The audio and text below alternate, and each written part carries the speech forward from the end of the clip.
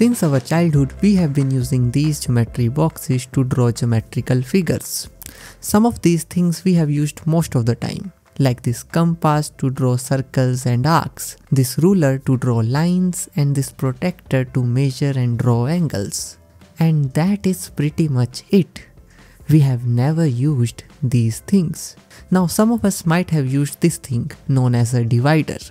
It is used to measure and transfer lengths between drawings. Why we never used it is because whatever we can do with a divider, we can do with a compass. These triangular things which we didn't even know existed are known as set squares. Their main job is to help us draw some specific angles very quickly, and those angles are 90-degree angle, 45-degree angle and 30-degree angle.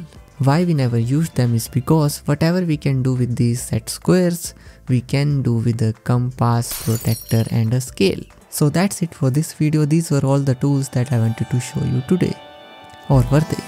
This is the EDC multi-fool that you get in the curiosity box, which unlike other tools have multiple uses for very specific circumstances. Forget about measuring lengths in meter and centimeters. Let's use the average size of human pinky. Or if you want to use centimeters, let's just travel at 91% of the speed of light. Forget about drawing those boring 45, 30 and 90 degree angles. Let's draw 92, 93, 87, 88 degree angles swiftly with this tool.